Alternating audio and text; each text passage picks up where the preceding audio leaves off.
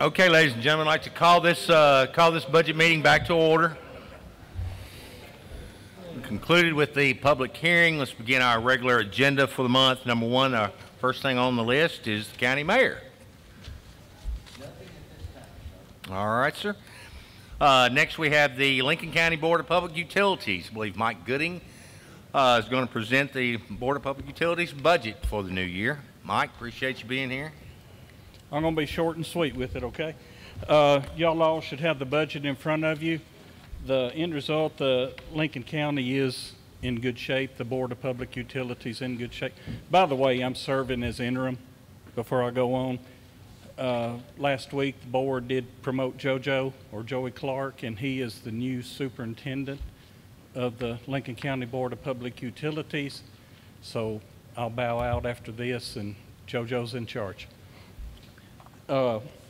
The major things, like I say, the water's doing good. We did get the ARP grant, 3-year projects, a lot of water line upgrades that will be happening in the next 3 years.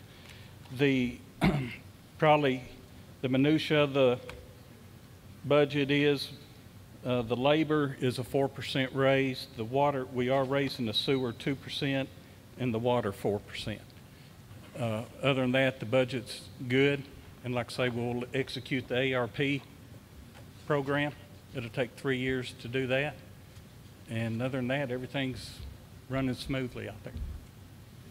When does Mr. Clark start? Now.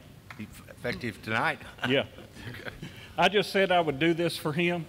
It was effective Thursday night after the board meetings. But after tonight, he's it. Okay. Call him. He thanks me for that, too. Any questions for Mr. Gooding? He's a long-time board member. Anything else, Mike? That's it. All right. Thank you so much, sir. Appreciate it. Thank you. All right, next on the agenda, we have the CFO, Miss Sandy Metcalf, at the jail.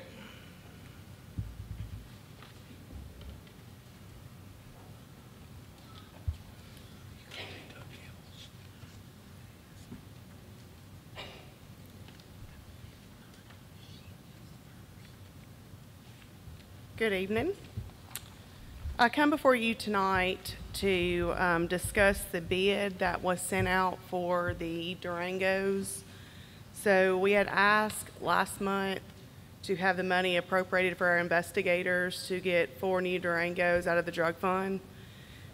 This committee and commission did agree and funded up to $200,000 to do so. So we're having some issues with getting the vehicles, and Sheriff will address that shortly. So I sent it out to bid because there was a company that has them on the ground, ready to go. There is a price difference. So the price is $42,190.25 on state contract. The price to get them on the ground for us to go get them immediately is $44,000. So that's a total difference of $72,39. So whatever the will of the committee would be on that.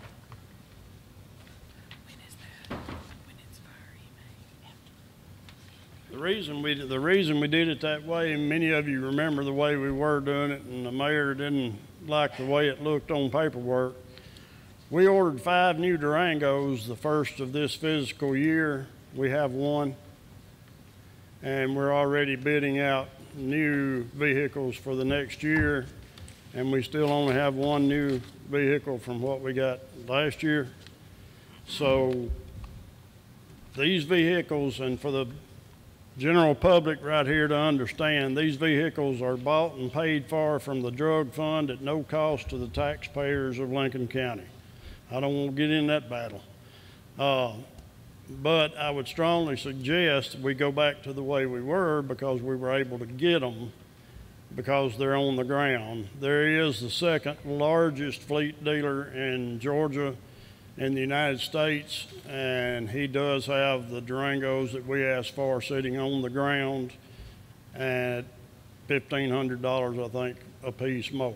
But that's the reason we're asking to go ahead and get them, so we can at least get those vehicles in here before we bid the next vehicles that are coming in, and we still don't have the ones that we ordered. So Any questions? Drug fund, Drug fund.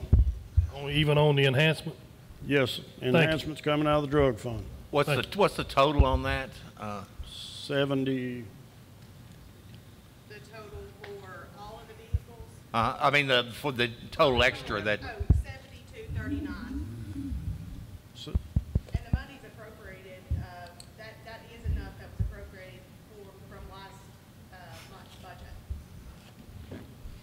so you're wanting us to, Just to take action on it, there was questions that we've had in the past when we went to do something like this, as far as, from the bid standpoint versus what state contract says, because state contract, of course, is cheaper. But we're having the issues with getting the vehicles, such as the problem. So just as a courtesy to the committee, just wanted to bring this before you guys to allow y'all to see what we're doing and get your approval to do so. Okay, today, I thought I signed 2 checks for 2 Durangos from Columbia. We haven't gotten them yet. They aren't actually, they're at the place being upfitted. We have not received those to us yet. So right now, we don't have, but we have one on the ground that's here in Lincoln County. 2 have just been delivered to be upfitted, and then we're still waiting on 2 more that's not even been built with no ETA date. Okay, but, okay, are we gonna buy any more from the Columbia dealership or this van we're gonna be buying? No, we're gonna go with the bid so we can get the vehicles that are on the ground in stock. From Columbia? No, from Brennan out of Georgia. Okay. But just as a courtesy to the committee, Mr. Cunningham. okay, all right. So it doesn't really require, No, sir, the money's already funded. okay, all right. Thank you, ma'am. Okay, next on the agenda, we have the Fire and EMA Director, Doug Campbell. I know Mr. Campbell is out of town. Ms. Bonnie, you gonna present that? I am. He sent this letter, and I'm going to read it on his behalf. He's an advanced terrorism liaison officer class in Lebanon, Tennessee, and he would not be back in time for this meeting. In the Fire EMA meeting on May 9th, he asked that line item 54310-335, which is buildings, and any money not expended, approximately $83,000, be moved and added to the new budget year starting July 1, 2023. He said the reason we are not able to expend the amount was due to several factors: delay in surveys, getting property through the court system, and ISO coverage questions. This money was marked for some capital improvements, and as requested and granted by transferring to this budget year, will allow for the continuation of scheduled projects as the surveys and other items will be or should be finishing up. This request was approved by the Fire EMA Committee. And then next, he says, in addition, I would like to request that 54310-451, that's uniforms. And the same request, we were able to get most of the gear updated as planned, but again, production delays, and thankfully some new members who have completed required training will need new gear. We could have potentially issued purchase orders, but this would have left line items open until possibly late in the year 2023, which keeps line items open from previous year. This is a new request and was not discussed or approved by the Fire EMA Committee during our last meeting. I'm asking that this move also be made in order to purchase the new gear after July and not keep open purchase orders from the current year ending in June. Thank you, Doug Campbell. Anybody have any questions for Ms. Bonnie? The second request, why was it not approved by the fire committee? It doesn't say, and I'm on that committee, and I don't know why it was not brought to us. I might be able to help a little bit with that, Mr. Chairman. I was on that committee for a little bit. Sounded like to me he's just wanting to have an open PO before July 1, and that's a administrative thing. That's not really a thing that the fire committee would normally approve.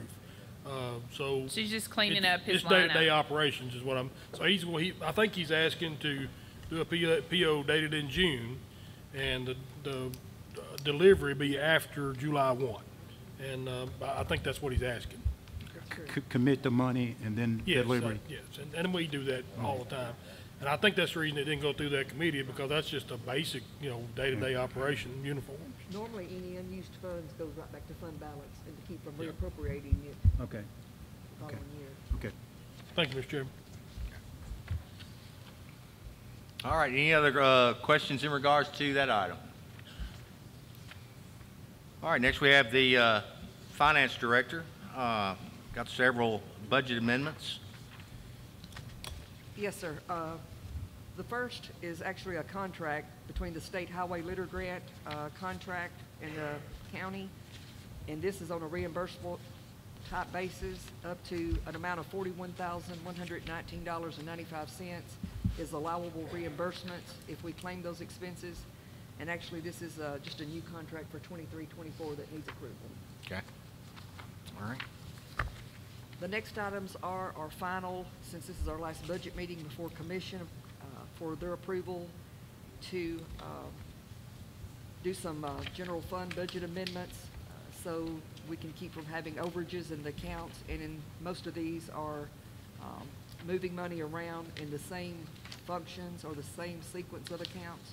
The first one is in the amount of $74,332.79. This is the budget amendment to separate the opioid settlement funds, which are restricted funds and unrestricted funds. The next one is an amount of $6,000. This is an amendment to record revenues and expenditures for recovery classes. The commission approved this at March 21st, 2023 meeting. Each session is $2,000 per month for these classes. And again, these two are opioid settlements that we have received. The next one is in the amount of $20,358.57. This is to do a budget amendment to record our revenues and expenditures for a Homeland Security grant that we received.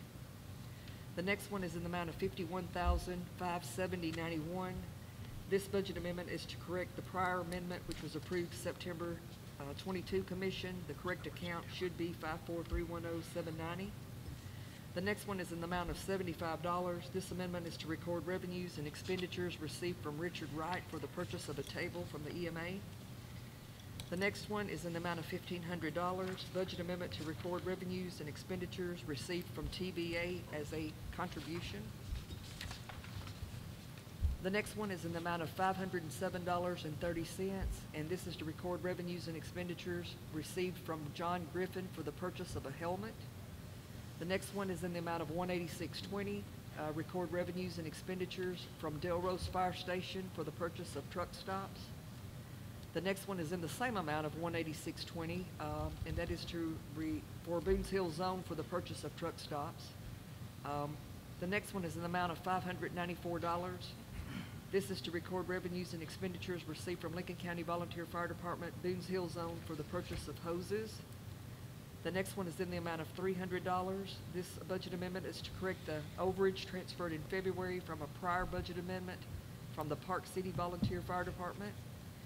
The next one is an amount of $674,533.72. This amendment was originally put in the budget for the EMA building, and we're moving that back to fund balance, considering that we used our ARPA funds to purchase that building. The next few that you're going to see are the cleanups within the same sub-functions. All of those are total $35,654. And again, these are just to finalize the county general budget expenditure accounts for the year end, so we will not have any audit findings for the overages. The next one is in the amount of $298,398, and again, that's to finalize our county general payroll accounts for year end due to overages and some to keep from having an audit finding for those. The next one is for Fund 116, the Solid Waste Fund. This one is to revise the original budget estimates. The next one you see is 131 for the General Highway Budget Amendment. The first one is in the amount of $116,500. That's to revise the original budget estimates for year-end close. The next one is in the amount of $16,800, and this is to amend the final payroll lines for year-end for 131, and that concludes 131. And now on to 141, which these amendments were approved last night at their school board meeting. The first one is in the amount of $85,837. These are to revise payroll and budget estimates for the voluntary pre-K state grant and local match, pending their E-plan approval. The next one is in the amount of $48,250. This reflects an insurance recovery from Tennessee Risk Management for a 2016 Ford E450 Cutaway, less the deductible. This will be placed in 727-10-729, transportation equipment for purchase of a new special ed needs bus. The next one is in the amount of $80,000, and this is to budget donor restricted donations for Booster Club coaching supplements. The next one is in the amount of $648,350. This is to revise the year-end budget and payroll estimates. The next one is in the amount of $33,000. This is the budget revision requested by Susan Welch, who is the CTE supervisor. This request is for ordering materials needed to make the additional welding booths and tables, which is the initial step for ISM, the Innovative School Model Grant. Also to have enough funds covering teacher travel expenses to the National CTSO conventions that run through 6/30/2023. That will conclude the amendments in 141. The next budget amendment is in Fund 143, the Centralized Cafeteria School Fund, and this is in the amount of $121,400. This is to revise the year-end budget and payroll estimates.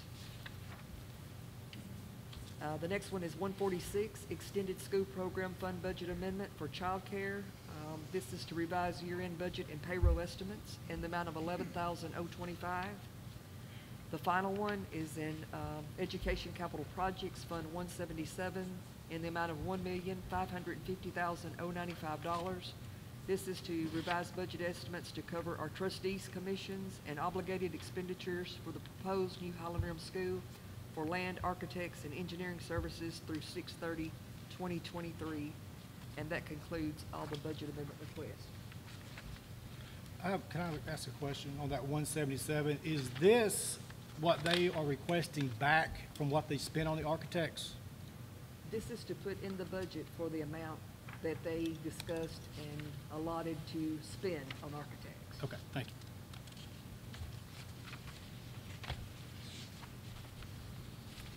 Then next, the financials are enclosed. Okay. I'll do the rest. Okay. All right, the next part gets into the budget. Want to go back to the top of the agenda and we'll vote on that stuff and then we'll get to the budget. And I got a couple things at the end there. We've got a conflict with our budget meeting for July and we got to change. So let's go back up. Got the Lincoln County Board of Public Utilities budget that we need to be approved. What's the will of the body in regards to this? Move to approve. Mr. Taylor moves that we approve. I'll second. Jason seconds. Any discussion? Hearing none, all those in favor say aye. Aye. Those opposed, nay. We just need one motion on that. Okay. All right, next item was information item from Ms. Metcalf in regards to the Durango bid openings. Next, we got the fire and EMA stuff that they had requested. What's the will of the body in regards to this matter? I make a motion, we approve. Ms. Caldwell moves that we approve. I'll second it. Ms. Kate seconds. Any discussion on that? Hearing none, all those in favor say aye. Aye. Those opposed, nay. All right, next we get into the finance director part. The State Highway Litter Grant contract. What do you want to do on that? Move to approve. Mr. Sanders moves that we approve. Mr. Bryant seconds. Any discussion, questions? Hearing none, all those in favor say aye. Aye. Those opposed, nay. Next, the 101 General Fund Budget Amendments. Do that as a group if that's all right. It's the will of the body on that.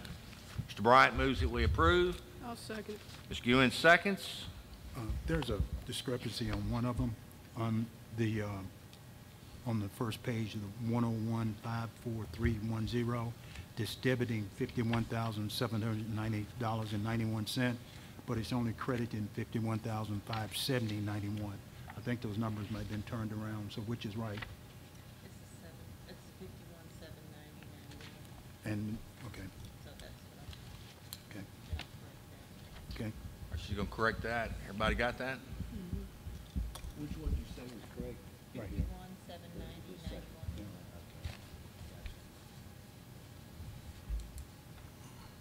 All right, no other questions or concerns? Hearing none, all those in favor say aye. Aye. Those opposed, nay. Next is the 116 Solid Waste Fund Budget Amendment. It's the will of the body on that. Move to approve. Mr. Taylor moves that we approve. I'll second. Mr. Hambrick seconds. Any discussion, questions on that? Hearing none, all those in favor say aye. Aye. Those opposed, nay. Next is 131 Highway Fund Budget Amendments. It's been attached. Move to approve. Mr. Taylor moves that we approve. Second. Mr. Sanders seconds. Any discussion, comments on that? Are hearing none, all those in favor say aye. Aye. Those opposed, nay. Next is the 141 General Purpose School Fund Budget Amendments. Move to approve. Mr. Taylor moves that we approve. Second. Mr. Sanders seconds. Any discussion? Hearing none, all those in favor say aye. Aye. Those opposed, nay. Next is the 143 Centralized Cafeteria Fund Budget Amendments. These are attached. Move to approve. Mr. Taylor moves that we approve. I'll second. Ms. Ewan seconds. All in favor say aye. Aye. Those opposed, nay. Next, the 146 Extended School Program Fund Budget Amendments. Just the will of the body on that. Move to approve. Mr. Taylor moves to approve. I'll second. Ms. Caldwell seconds. Any discussion, comments? Hearing none, all those in favor say aye. Aye. Those opposed, nay. Next, the 177 Education Capital Projects Fund Budget Amendments. It's attached. Move to approve. Mr. Taylor moves that we approve. Second. Mr. Sanders seconds. Any discussion on that? Questions? All in favor say aye. Aye. Those opposed, nay. No. One no. Get a hand vote on that. All in favor, raise your hand. And this is for us to pay that back, correct? Is that what we're doing? No, this is coming out of their budget, right? It's their money already. Yeah. Oh, it's your money? Yes, that's Okay. what I asked. My Okay. apologies, my apologies. I misunderstood. Okay. Okay. My apologies. All right, we need to go back there. Have 177 Education Cap Funds. All those in favor say aye. Aye. All right. Any noes? Okay. Next is the financials. Mr. Bryant moves that they be approved. A second. Mr. Taylor seconds. All in favor say aye. Aye. Those opposed, nay.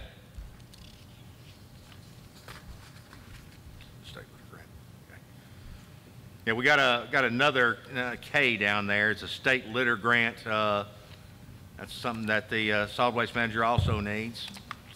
Item number K. It's the will of the body on that. Mr. Bryant moves that we approve. Second. Mr. Sanders seconds. All in favor say aye. Aye. Those opposed, nay.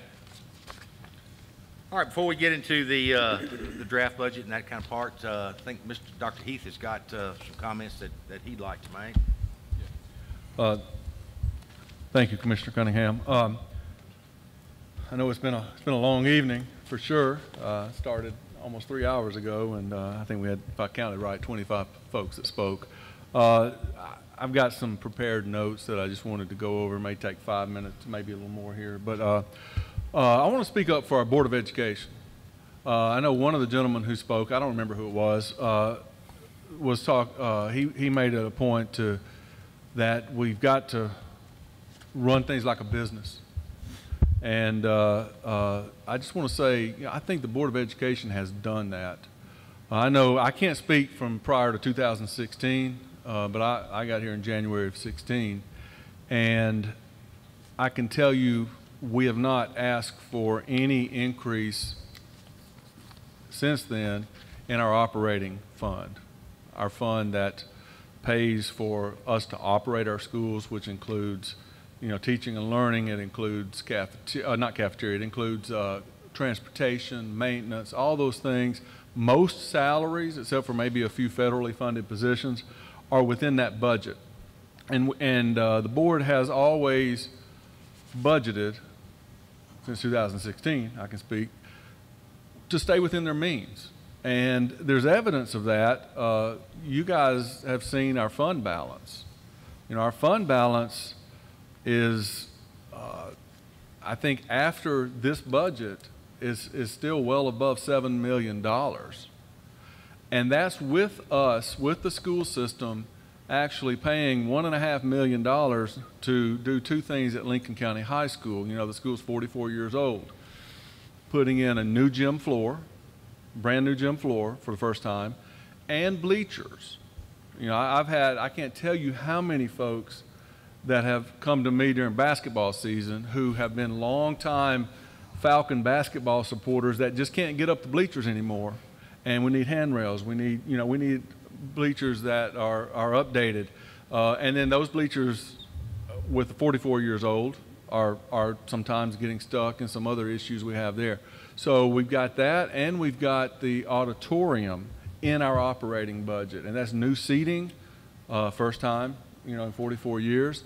Flooring, curtains, whatever we can get within that budget, we have that in our operating budget. And that's because our school board has worked really hard to stay within the means and run things like a business so that we can handle those things within our operating budget and our fund balance. So, my hat goes off to them.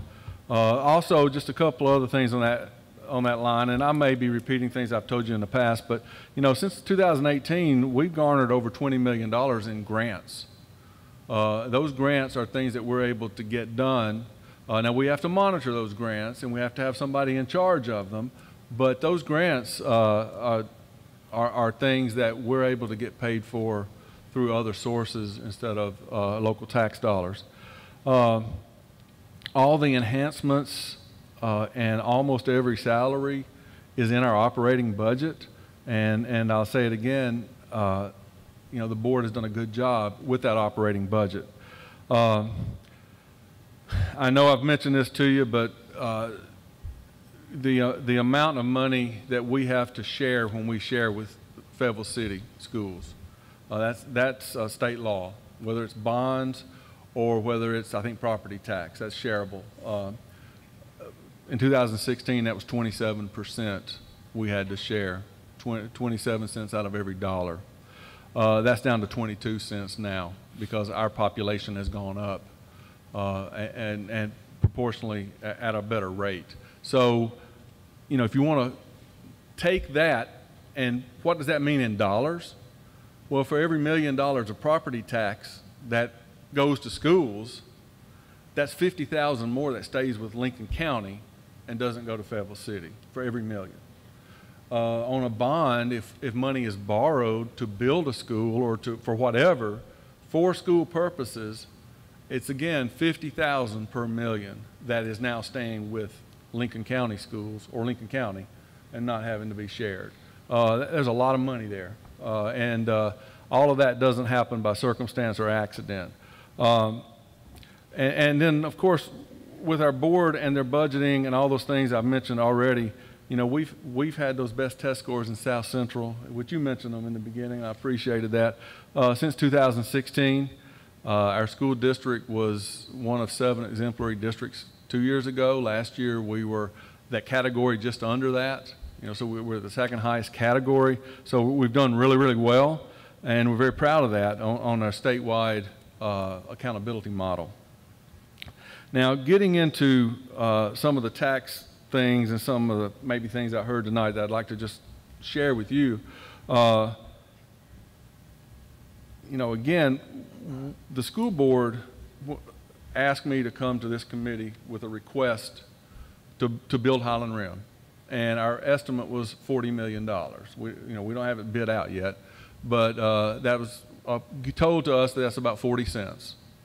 And then we did ask for reimbursement. If we're going to do that, we'd also like reimbursement of the architecture and engineering fees and the land, which was about another 1.5 million. So about 41.5 million is what the request was that I came to you with. And then the next meeting of this body, of this committee, was when you set the draft budget. And, you know, I hate to go back to that night, but I want to go back to that night for a minute because it was over here in the library. And I remember sitting there, and as you all realized what you had to do for the county side of the budget, I think it was 47 cents, to get to a good spot. And then you went through every enhancement one by one, and that was a laborious task, I know. But you went through every one of them and came to a point that you had about 8 more cents you had to add to that for things that were needed or required. So you landed on 55 cents. And I remember looking around the room, and I saw sticker shock. Because that was one of those moments. And then the realization occurred that our county commission also has a tax agreement with the city of Fayetteville that 50% of all property tax goes to schools. And so then the realization occurred that, wow, if we have to raise tax 55 cents on the county side, you mean we have to match that? Well, that's what that agreement that you have with the city, that's what it requires. So at that point, I think, Commissioner Cunningham, somebody asked me, well, you really don't have to ask. What we need to ask you, what do you want us to do with the 55 cents that we have to give the schools in this proposal? And I think I said, well, it's a no-brainer because we need Highland Rim, and then that's about 40 cents. And then, so I think 40 cents was directed towards school debt. And then if there's 15 more cents, then that 15 cents needs to go to our 177 Capital Projects Fund, and that would be perfect money to renovate the rest of Highland Rim. And then the county schools and the county facilities for schools are set for many, many years to come. So, so I don't think it's fair that our school board is taking a lot of complaints that this is the school board's fault, because, in actuality, the tax rate that we have right now for our operating fund is 66.81 cents out of that $2.10 for our operating fund. Okay? If you don't raise taxes at all, just you back up and punt and say, we're not doing anything. It's still 66.81 cents. And that's all those salaries that have been talked about tonight. That's everything running our schools. Again, because we've done a good job with that, with our budget. And the other part of it is if the commission raises taxes to the proposed rate, our school operating fund is still 66.81 cents. There's not one penny being raised to go to that. So, a lot of what I heard tonight, and of course a lot was directed at me, but a lot was directed at other salaries and other things in the school system, none of that has any impact on this property tax increase, not one bit. Now, yes, if to get Highland Rim built, it would take that. But if this committee said, or this commission said we can't do any of this, we'd have to back up and reevaluate our situation at Highland Rim a lot. But our operating budget and most of what was talked about tonight, it won't be impacted. It won't be impacted at all. And so I wanted to just talk about that for a moment. Our local maintenance of effort is remaining constant. And if you look at our new funding model, our TISA funding, nowhere in there is a dollar earned for anything to do with construction and maintenance. All right? It's all student driven now. It's all student. Every student is, on average, it's probably going to be $8,000 or thereabouts per student. So there's no way to raise revenue to build a building within our funding model from the state. So that's important to know. Highland Rim School I know I beat this, and Dr. Pickens has done a great job at this. You know the crowded situation. You know the study I presented to you about zoning, because that was brought up tonight. The study I presented about zoning is about 17% of the students in Lincoln County schools attend a school outside of the zone in which they live. And if we force all those 17% to go back, it's not going to help Highland Rim.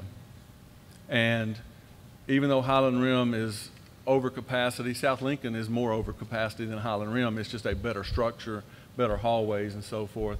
And also at Highland Rim, getting beyond that overcrowded situation is, you know, that one building that was built in the late 50s, it does have the issues, 59 or 60, whatever year that was.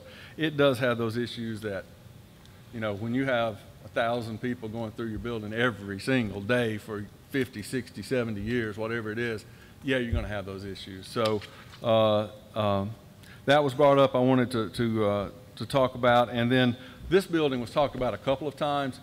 Guys, every square foot of this building is used. You know, we lease that portion of it to TCAT.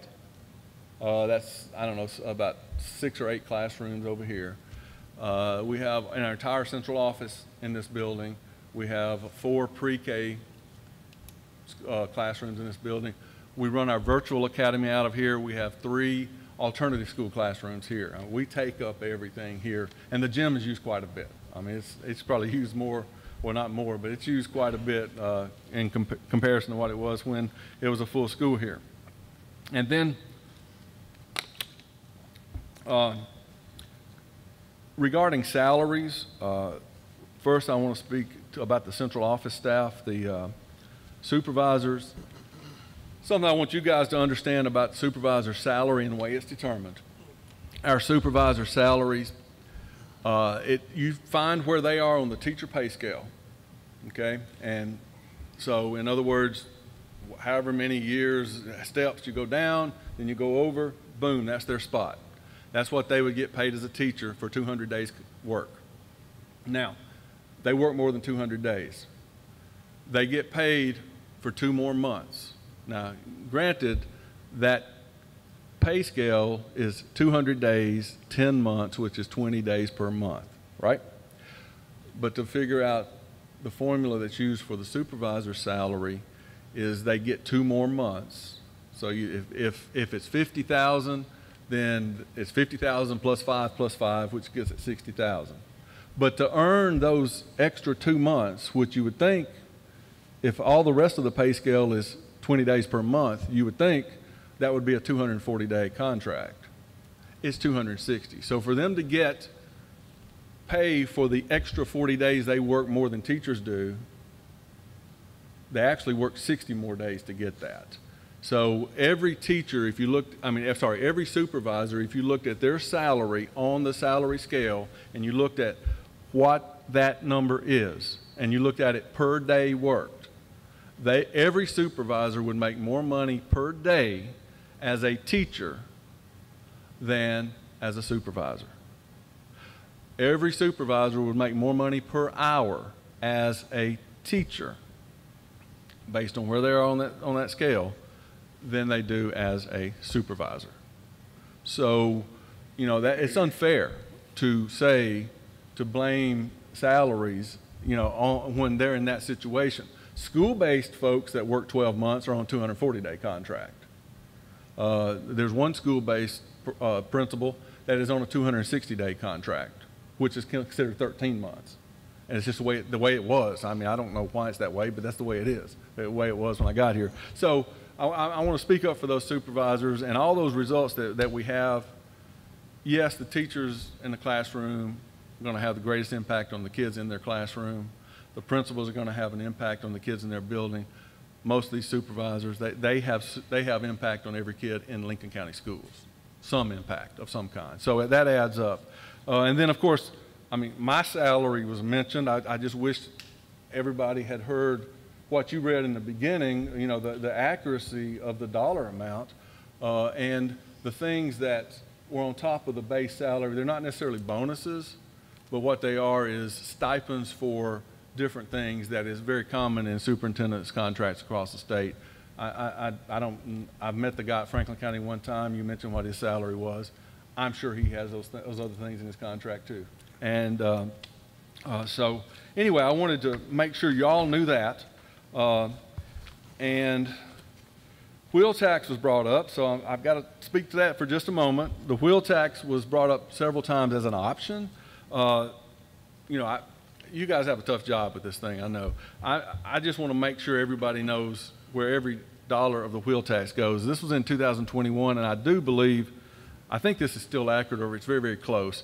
And for tags, that the county gets $75 approximately per tag. $6.50 goes to county general fund, $6.50. $12.50 goes to old school debt. Now, I was here when Lincoln County was built, Lincoln County High School. Surely to goodness that's paid off, but it's some school debt in there. I don't know. I wasn't here when that was done, so I don't think, but I don't recall if it was when we did Blanche. But anyway, there's $12.50 that go to school debt. $14 goes to jail, to the jail, and $42 goes to highway. So that's the breakdown. And again, $0 out of that goes to the school operating fund, which is where all those salaries that we're talking about tonight comes from. So, yeah, it's not impacted by that. And then, you know, I mean, I could talk a little more about a few things here, but I think I've addressed all the notes that I took during the conversations. The one thing I do want to say is a little bit of data that someone shared with me was the median property tax paid in Lincoln County. And of course, the median is not the average, but if you lined up from the highest to the lowest, it's the one right in the middle. It's usually close to the average. It's $579 right now, and that is, according to the comptroller's website, that is 9th out of the 12 counties around us. So the only ones near us that are lower than that were Lewis, Perry, and Wayne County. If this entire proposal that you have to consider goes through, that median tax will go up. I think the number that was said tonight was 52%, right? That's a lot. But it would still rank 4th when compared to those 12 counties around us on this year's dollars. Now, I know several of them are raising it too, because I talked to 3 superintendents today in other districts that were telling me that their commission is considering some kind of a property tax increase. So anyway, y'all need to know that data because a lot of people talk about tax rate, which is more of a variable. A lot of people talk about assessed value and assessments. I heard that a lot tonight. But the real thing is, when it hits the pocketbook, how many dollars is it? And so the median tax paid in our county, that's what I looked at, and I'll share that data with you. Or I didn't look at it, whoever gave it to me, and I share it with you though, because it was emailed to me.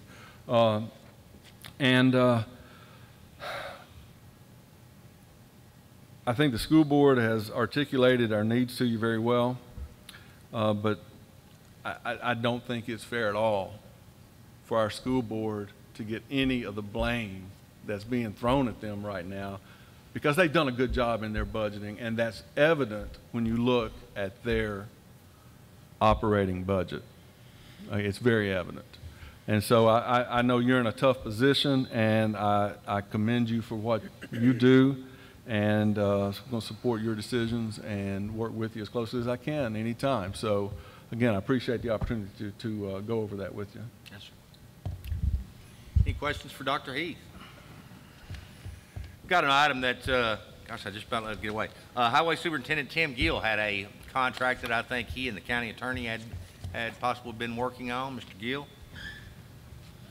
It was kind of a late add to the agenda. I was contacted by email last week from Miss Lisa Dunn. She's the state aid director for the state of Tennessee. And the contract we had on the Beard Mill Bridge, which was signed in 2018, was all state funded. That contract, the bridge is going to be 100% state funded. Now, they're wanting to put some federal money in it. They call it a BRZ program. which it'd be 80% federal money and 20% state money at zero cost to the county. Now, there was some verbiage in the contract that Ed said was questionable. I talked to Lisa Dunn, and she said they've worked on that for a good while now, and said, you know, they don't want to have two contracts because it gets confusing, but it's a standard contract. And basically what she told me was if we wanted to do an addition to anything that's in the plans, the county would have to pay for it, such as a red light or something like that. The county would have to pay anything over what they had budgeted for this project. They are still working on trying to get that language changed, but Ed can explain the language to you more. But from what I was told, Ed said, like, you know, there was a slight chance if the funding failed on this, that the county would be on the hook for the money. But he can explain it better. They asked me to approve the legality and form of these contracts. And on the exhibit, this is about a $15–16 million contract. More than that. Just pull your microphone up there just a little bit. Sure, okay, all right. And they had a provision in there that talked about an ineligible cost. And it says 100% of the actual cost will be paid from agency funds, and the agency is Lincoln County, if the use of said state or federal funds is ruled ineligible at any time by the Federal Highway Administration. And that made me a little uncomfortable because Washington's kind of crazy right now.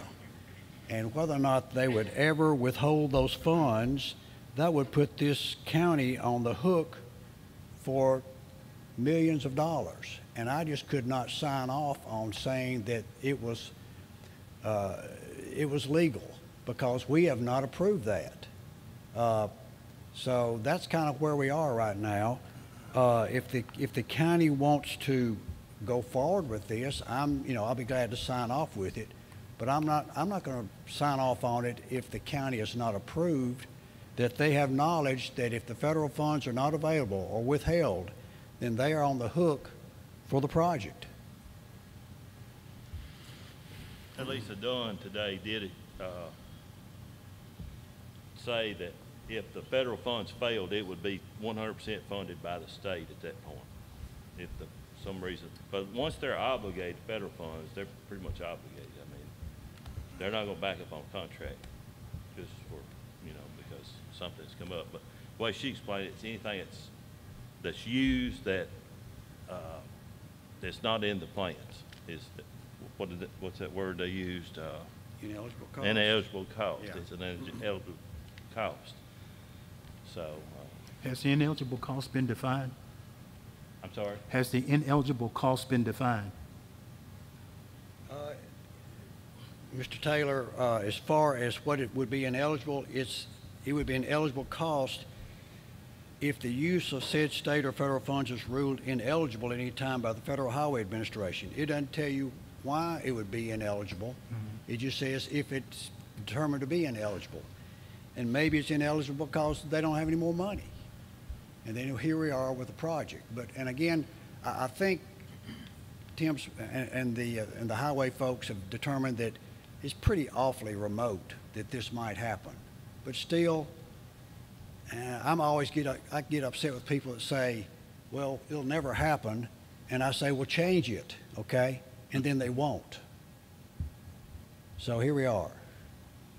This is a standard form that's used through all the counties in the state of Tennessee on a BRZ program. Is this the new, this federal funding? Because I know the state was going to pay it all along. Is this the new $1 trillion infrastructure money that's being brought into the picture finally on the federal end, or what? I can't tell you why, but they're going through a BRZ program. Mostly, I imagine, because of the cost of this project. That 12, 15 million, whatever it is right now, it's probably going to be more like 25 by the time they get to building it, because this was estimated in 2018. I know all my cost on materials pretty much doubled, so. Any talk about when it might be started in that contract? No. They have purchased some land right away from some of the landowners. Of course, the county was two of the landowners, but they purchased from some of the other landowners already. It's done had all the studies done, the geological study, the historical studies, everything's been done. The surveying's been done. Have Of we course, got this bridge is, I don't know if a lot of you know the Beard Mill Bridge, but it's the river crossing between Wilson Parkway and Malina Road. They're going to 100% fund it. I've got to build about 1,200 foot of road to get it to Malina Road, but the rest of it's state going to build. And they're going to do their own surveying, contracting, everything like bidding. We don't have anything to do with that part of it. 100% on the state.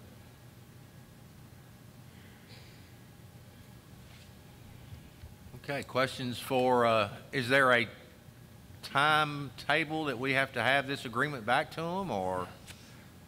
Well, that BRZ bond, when it runs out, it runs out. So you get in and get your money, get on there, huh? Okay, I got you.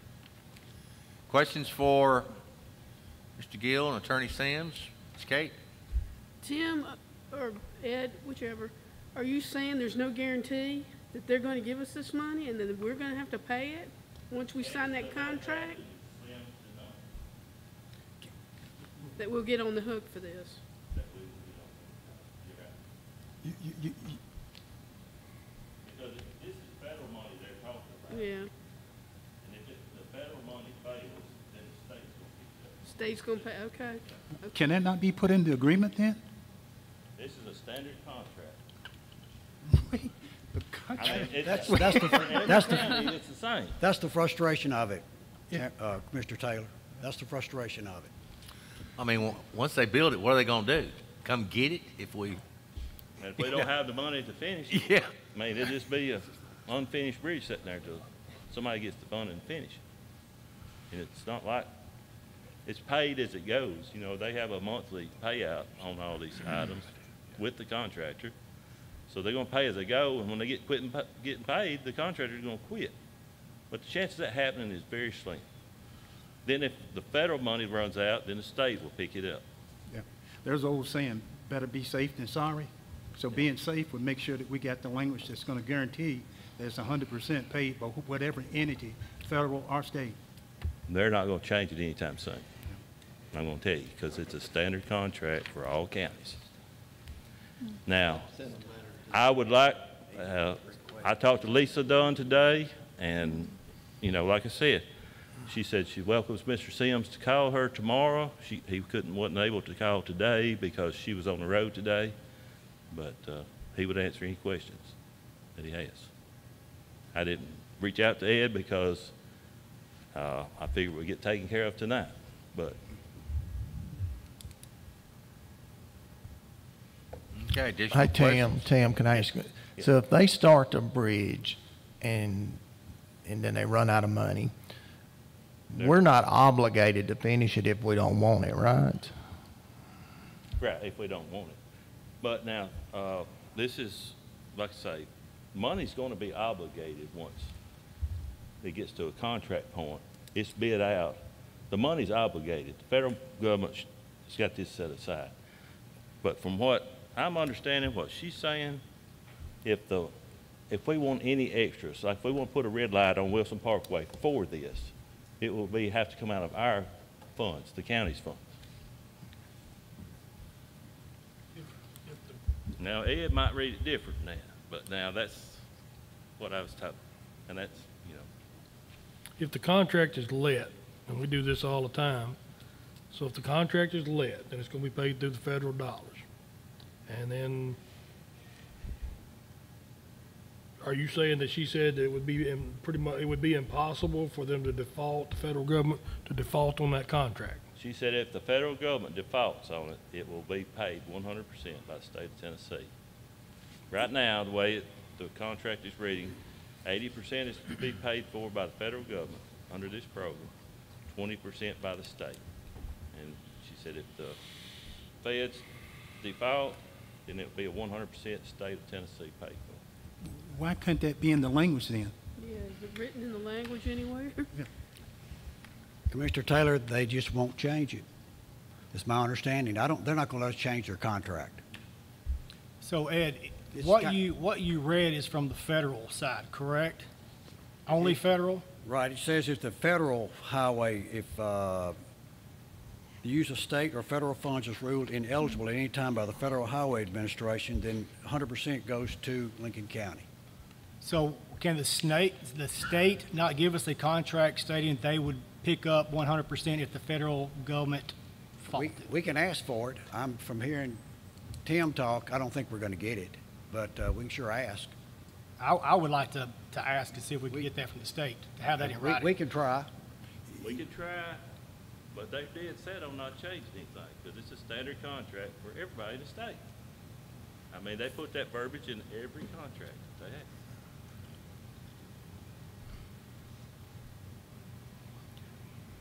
Okay. And it could be months down the road, or years down the road before they change it. And we'd lose out and not get anything. First to the pot, gets to the pot, so, yeah. Okay.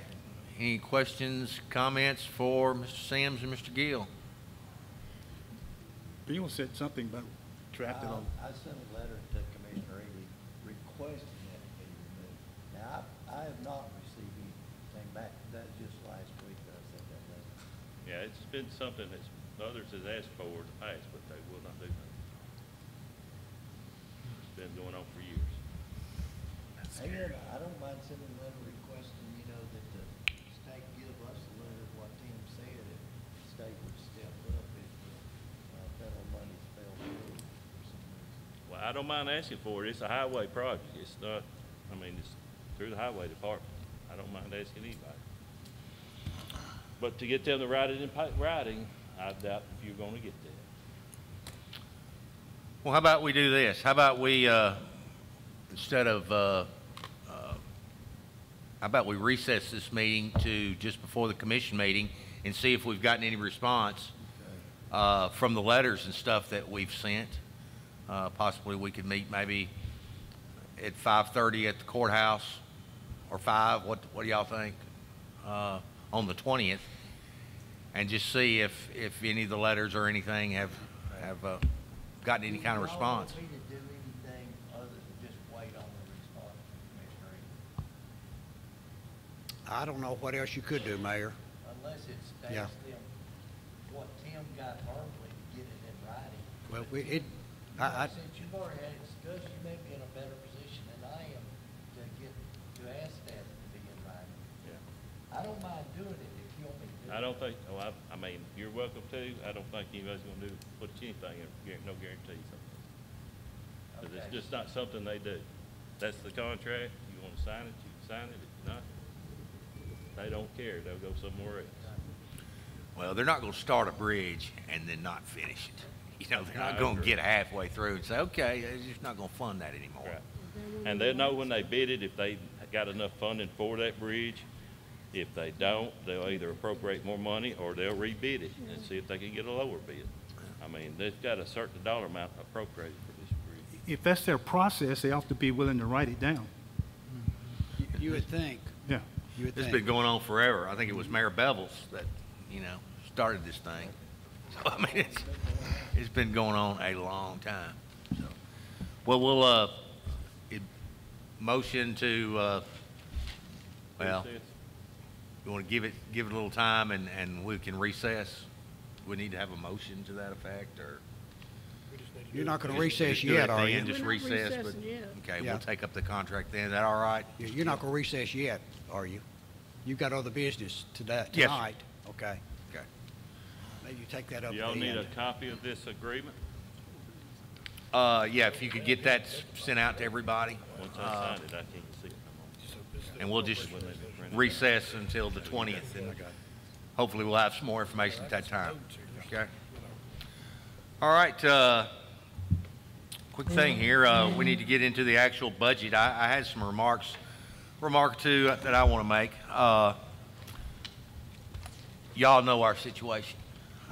We started this the first week of April, and I want to tell y'all that I'm so proud of all the work that y'all put in. We looked at every single budget and looked at every single request. You know, and like I say, it's a lot of work, and I appreciate what you've done. It's a really tough job for. But basically, we have a lot of questions tonight, a lot of wildly inaccurate information provided tonight, but some good things too. We have 3 basic revenue streams that can take care of a situation like we're in. The property tax, which we chose. People say that only property owners pay it. That's not true. If you're renting a house, you're paying that cost and more. You know, might not be paid in your name, but you're paying it. It's a very consistent revenue. You know what you're going to get from year to year. It's enforceable. It grows over time. It can also be lowered in the future. So there's a lot of things, you know, if you got to have a tax out there, that's the reasons that I personally like the property tax. A majority of the commission is required to enact it. Just a side note, try to give people an idea of what this increase will do. I personally, on my house and lot, pay $775, paid that the last 3 years. My charge would increase to $1,180, $405 increase. We have the wheel tax, you know, and like I say, we kicked this budget out a month ago, so there's been plenty of time for people to, you know, talk to us about it. But, you know, people ask me, why don't you just raise the wheel tax $25? Gosh, you know, I wish that would cover it. $25 increase on the wheel tax is equivalent to 11 cents on the property tax. The cost of a tag for one vehicle would have to increase to $225 per vehicle to cover the 55 cents that we need on the general fund side. That increase would only help us with the general fund problems. It would not provide a penny, as Dr. Heath pointed out there a minute ago, towards the school overcrowding problems that we've got. The wheel tax has 3 ways of being enacted. The legislature can provide a private act, which I don't think they would do in this situation. The commission can pass a wheel tax increase that includes a referendum, and we would only have to pass it once in order to do that. But then we have to have an election in order to see whether the voters want it or not.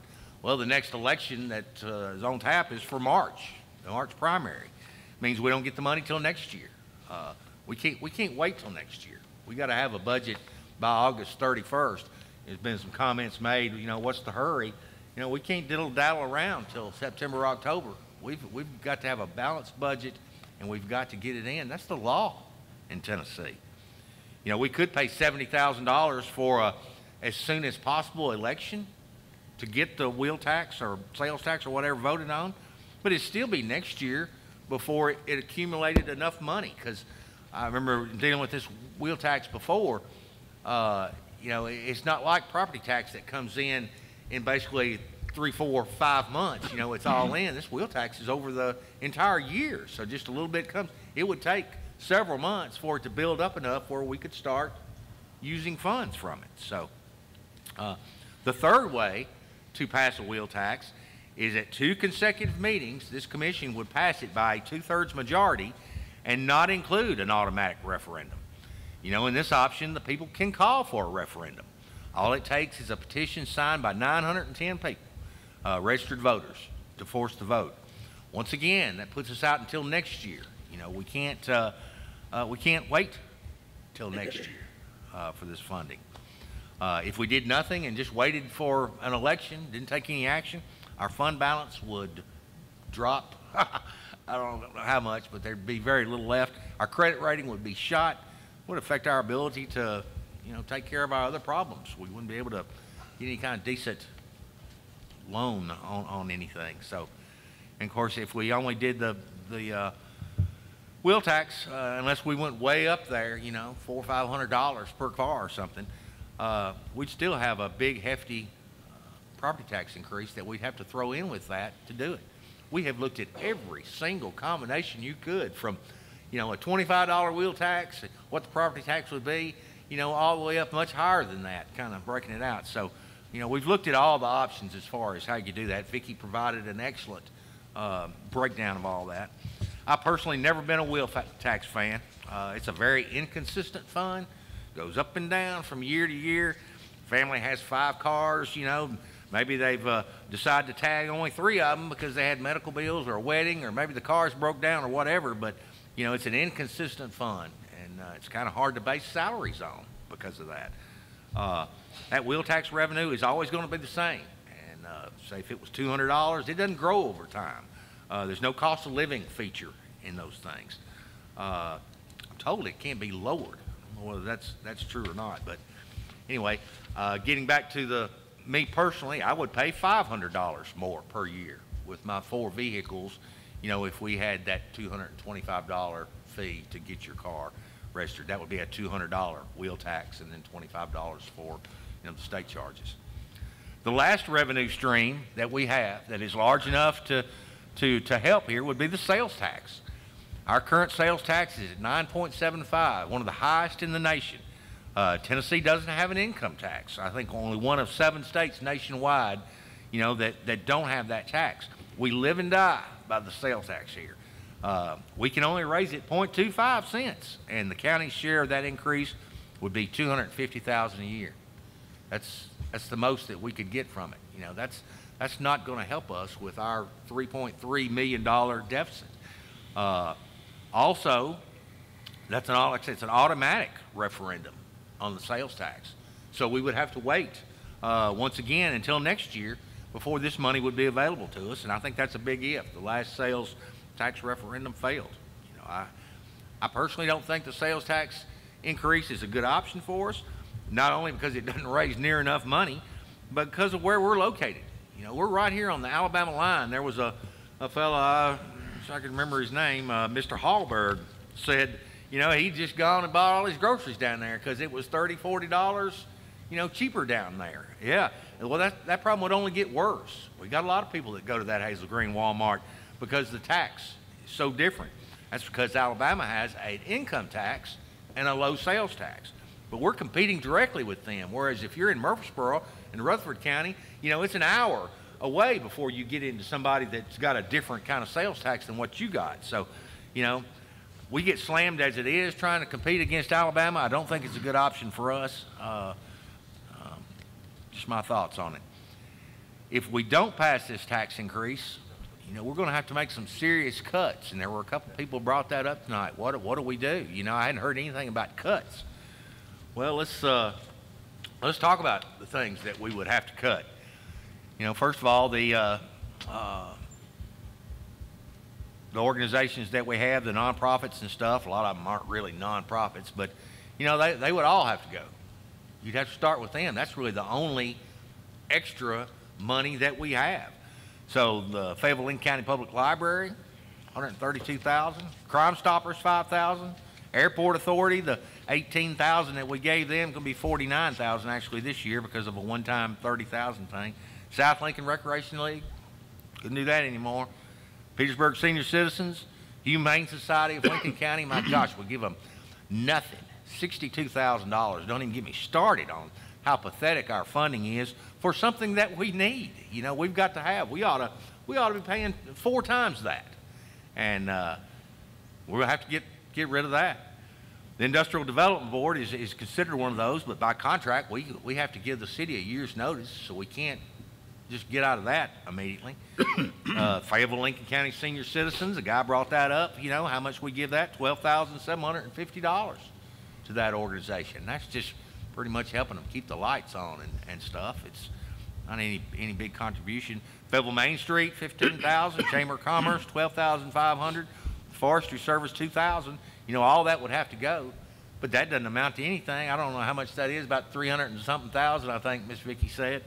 That doesn't even get us started. You talk about the 5 cents that we have set aside for industrial development.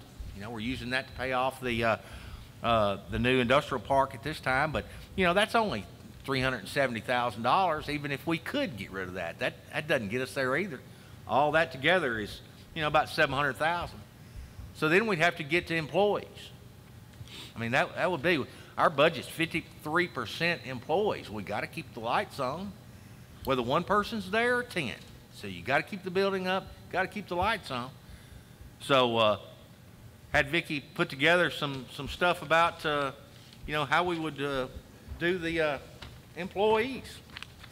So if we just kind of took one from each of the county offices, the one that was hired last, and just got rid of those, save us $534,000. You know, that's not even close to what we would need to make things work. If you did a little different, maybe the corporate way, and pick out the most expensive person that you've got, the highest salary in each office, you're talking $762,000 from just cutting that person. So cutting one person isn't going to do it.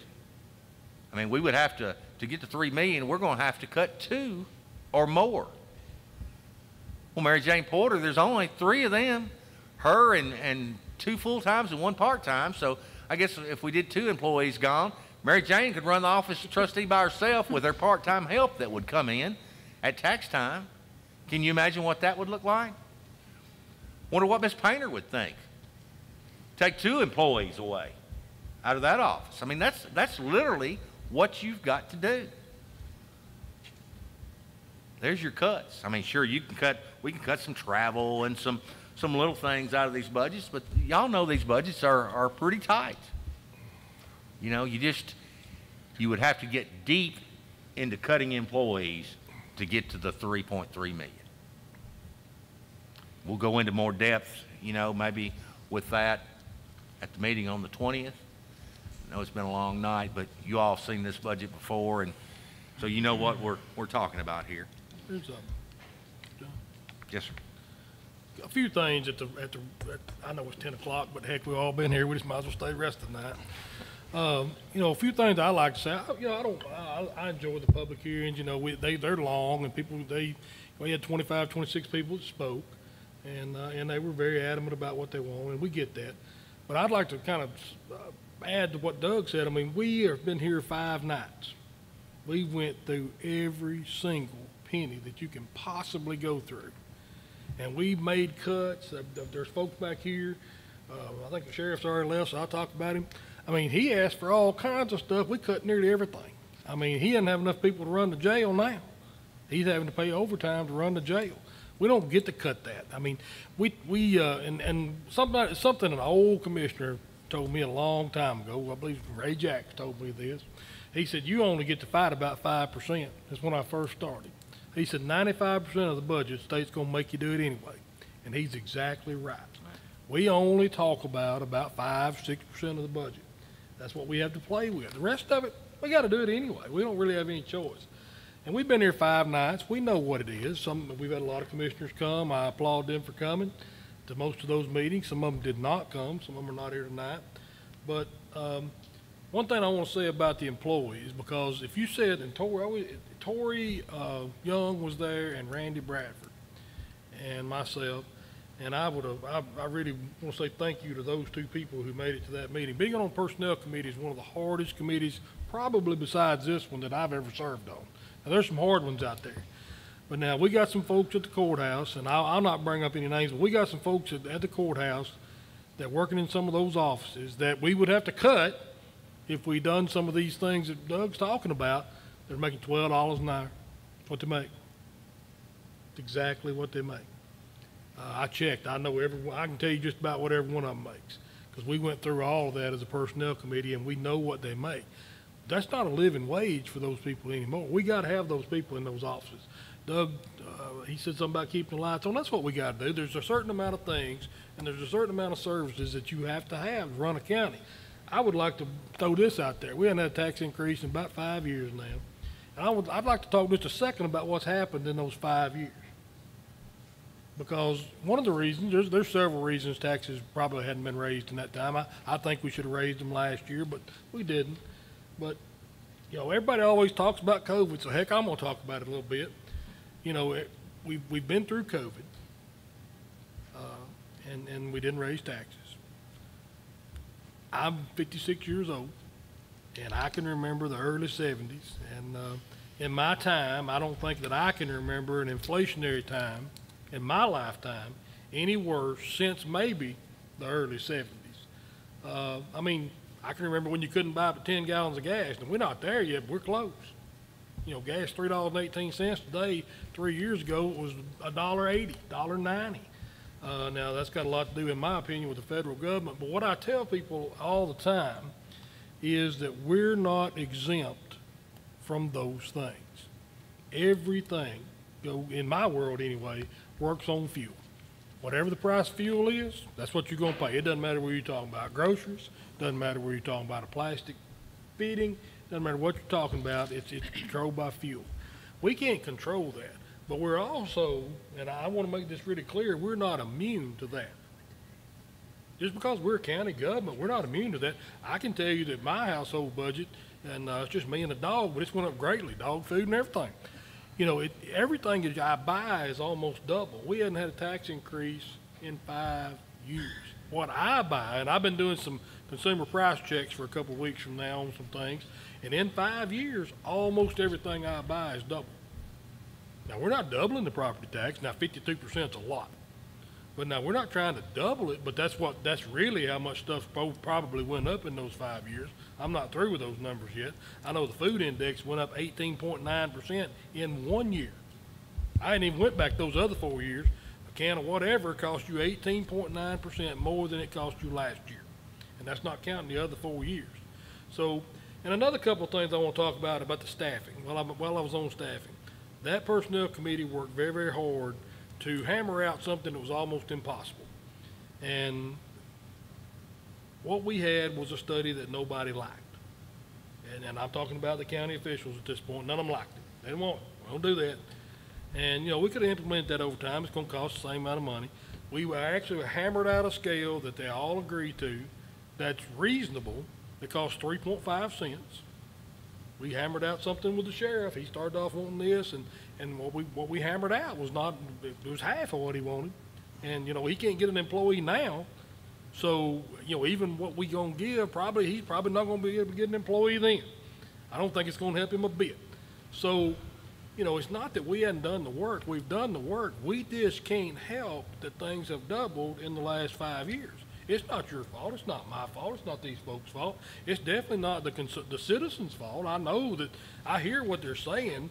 It's going to go up. Mine's going to go up. I pay about $1,000. Mine's going to be about $1,600. And I don't like that any better than anybody else, but that's what it costs. That's what my job as a budgeter is anyway, is what it costs. Now, I don't mind eating. I did get a little ill at some of, not any citizen, but now some of that, I think we had one person that's not a citizen that actually works for the county government, said something about somebody playing on their computer and their phone. And I'd have you know, I know how to take notes on a computer because I was the only one doing it. I look around. So I do know how to take notes on a computer, so that was me. But we had to cut some stuff, and some of the things that we cut were supposed to be temporary in the beginning. They were not to be funded forever. They're not to be funded for years. They were intended to be funded for a certain amount of time, and then that was to go away. Now that's not what you heard though. You didn't hear that it was supposed to go away. You just heard that something got taken from me, and I don't like it. And I don't like it either when something gets taken from me. I understand. That hurts. But it was supposed to be temporary. And everybody here knows that. Everybody that's been on this committee knows that. And we have worked and worked and worked, and I'm going to go back to that salary scale again, to help the employees that we've got. You know, we really have tried to help them. And I just don't know anything else to say about that other than we just can't help this inflationary time. It's not anybody's fault. It just is. So that's all I got to say. Thank you, Mr. Chairman. Yes, sir. Anybody else got any comments before we get into draft budget? Number one is the appropriation resolution. This is what pays the bills. We're saying that we're going to spend the money in those areas. You see the appropriation resolution in front of you. Entertain a motion to approve that motion. I make a motion to approve, Chairman. Mr. Sanders moves that we approve the appropriation resolution. Is there a second to that? I'll second. Mr. Taylor seconds it. Any further discussion? Everybody know what we're doing here? Okay. All in favor of the appropriation resolution, say aye. Aye. Those opposed, nay. No. No. I need a hand on this. Everybody that's in favor of it, raise your hand. All those opposed? That's it, 5-2. All right, the tax levy resolution is next. Set the tax rate at 3.20. I move that we approve that motion. Second. Mr. Bryant seconds. Questions on this? Hearing none, all those in favor say aye. Aye. Those opposed, nay. No. All right, got the same split, 5-2? Okay. Got the nonprofit appropriation resolution. That's the nonprofits that we're funding this time. So will the body in regards to the nonprofit resolution? Move to approve. Mr. Taylor moves that we approve. Second. Second, Mr. Sanders.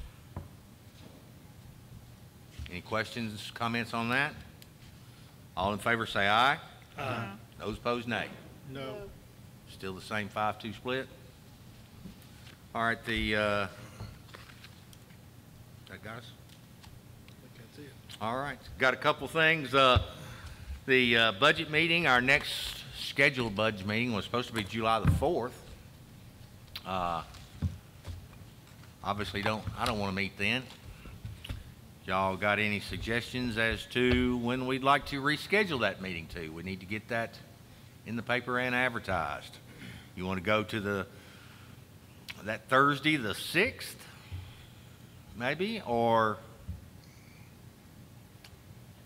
well, we can't put it off a week, can we? The 11th. I will be going after the 4th, the rest of that week. Vicky, you gonna be gone? The dog. All right. What's the will of the Move, go to the 11th. 11th? Tuesday the 11th. That's fine. I mean, I have fire EMA, so I'll have to, What time do they normally meet? 6. I mean, I'm fine with it. They can run without me. Do it on Monday the, what do you Steve think? Spray can take notes. Monday the 10th? Does anybody have anything on Let Monday? them change that. Anybody have anything on Monday the 10th? I'll change that to Monday the 10th then. Monday the 10th. All right. Any concerns about that? All right, got a motion, and need a second? Second. Davis, seconds. All right, all in favor say aye. Aye. Those opposed, nay. Also got an information item. There's new state law. I guess went into effect, goes into effect July 1st. Is that correct, Mayor?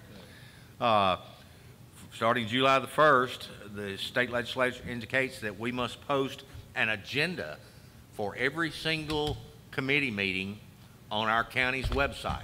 So, if you're having solid waste meeting, fire EMA, whatever, you've got to list an agenda, and you can't have, new business or old business. It's got to be pretty precise as to what you have on there. And, I can see that kind of being a problem sometimes in the future, like that contract on the Bearden Mill Bridge tonight, yesterday's when I found out about that. So, we'll have a thing or two. I think that sometimes we'll have to come up at the last minute. I don't know any other way to do it, but that's the law now. So you'll need to know that. And those of you that serve on other committees, which are all of us, you know about that. So, Mr. Chairman, did we set a time for June the 20th?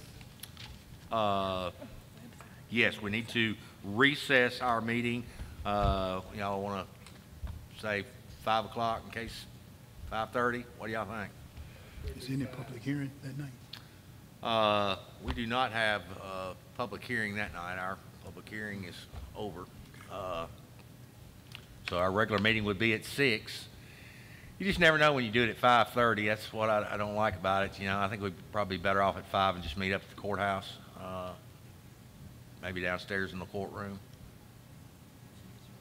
Chancery, Yeah, at 5 o'clock on the 20th of June. Everybody agreeable to that? I need a motion to that effect. Move to recess to that time and day. Right, move to recess. Second, Mr. Sanders.